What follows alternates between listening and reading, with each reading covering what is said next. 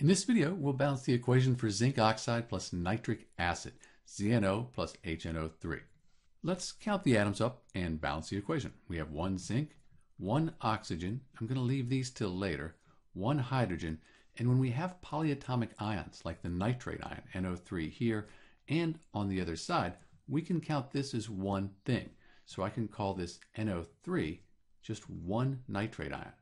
On the product side, I have 1 zinc, 1 oxygen, 2 hydrogens, and then I have 2 nitrate ions here. So I could put a 2 here.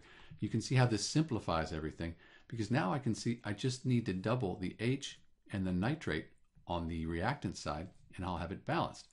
Put a coefficient of 2. This 2 applies to everything. So I have 1 hydrogen times 2. That gives me 2. Those are balanced. And then 1 nitrate ion, 1 NO3 times the 2. That gives me 2.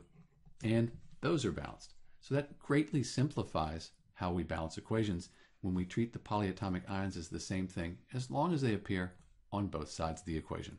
This is Dr. B with the balanced equation for ZnO plus HNO3. Thanks for watching.